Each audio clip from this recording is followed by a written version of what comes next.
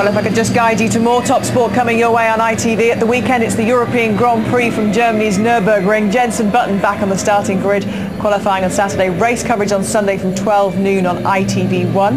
Then on Bank Holiday Monday night, you can see whether it's West Ham or Preston in the Premiership next season. Highlights from the Championship final at 11:15, also on ITV1. And of course, more reaction from this Champions League final in Istanbul on the ITV News following us here. But there's plenty still to talk about, guys.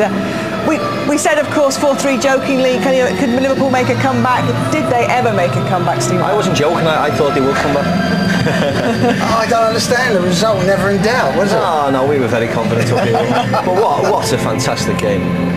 I mean, as Steven Gerrard said, or Jamie Carragher, sorry, you know, this is the one final which stands out in a list of many, and the fact that I went down to the wire like that. How else could Liverpool have won it, Terry? They've had us on the edge of their seats every single round of this competition. Well, we said earlier, it looks like every time something happened, you said, well, this has got to be their year, it's just got to happen. And Gerrard was just amazing second half. And of course, you know, Dudek, he could have made himself look such a fool dancing and trying to put them off if they stuck it in the net, but he definitely put them off. I mean, it was very funny. I thought he was brilliant. Loved hearing, though, that Jamie Carragher went up to him and said, do it, you know, do that.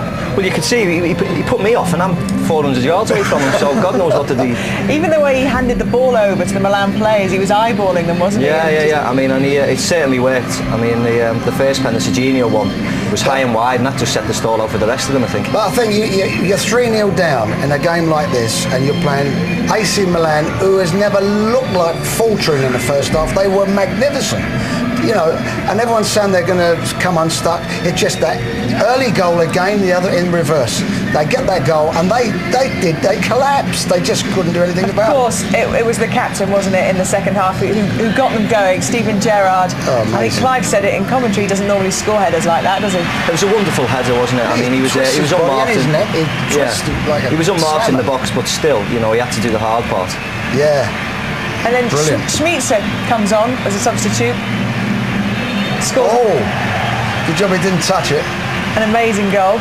And again, the captain there, leading by example, you know, bursting into the box and, you know, getting the all-important penalty. In fact, he made a point, Carragher was making the point, wasn't he? That he should have been sent off. Yeah. He said they should only have 10 men. They didn't even need. Well, it doesn't matter now, does it? It doesn't matter. We'll let them have it. No problem.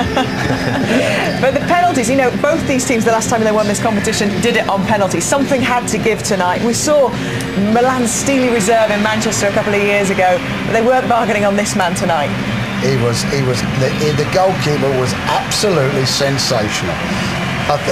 He definitely puts them off. I mean, they couldn't believe it. Shevchenko thought he was going to go one way. I just clip it over the top of him, and he just left that left hand out there to hang up for him. I mean, it was certainly his knife from his fantastic save in extra time to then go on and, you know. This is Liverpool, Steve. I don't know if you've been in this particular part, but I imagine that's going on all over. Fallen out of that later. A bit too early for Steve. But they'll certainly enjoy themselves now, I think. Absolutely wonderful scenes here, wonderful scenes, I'm sure, back home, all over England. People delighted for Liverpool, because this wasn't supposed to be their season, was it? This was supposed to be Chelsea going to Champions League final. Absolutely thrilled for them, really. Great. I think as a spectacle, the game itself was wonderful, wasn't it? Before the game, we were full of trepidation, but I mean, it was wonderful spectacle. What about Steven Gerrard? He intimated there that perhaps this could swing it for him. This could be the thing that keeps him there, but perhaps only if they do get into the Champions League next season. That would be a factor, wouldn't it? Well, I mean, I think it'll take a brave man not to allow him to defend the trophy next year. I mean, I think rules will be changed very quickly. It shouldn't be that difficult. There's always spots there for him. Yeah, you think guys, so, it's been absolutely awesome to have you here. Thank you very, very much for everything this evening. Enjoy your evening. It was a game of two halves, the agony and the ecstasy, the great escape. Just about every single cliche you could think of became reality in this extraordinary match. In the end, it was Milan who paid the ultimate penalty. Liverpool, for the 5th time, became champions of Europe. The Incredibles of Istanbul. Good night.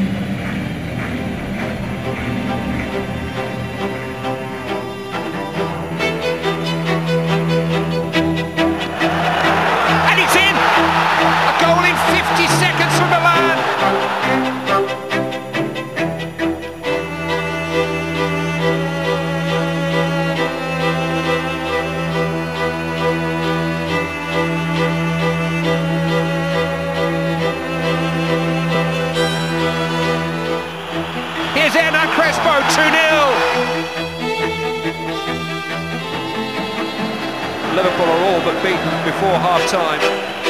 It was Gerrard! Hello! Hit by Smitsa. It's in! It's in! He's given the penalty! And Liverpool are on terms! Yes, on terms! Oh, what a save! What a save! Oh, he's done it! Liverpool are champions of Europe again!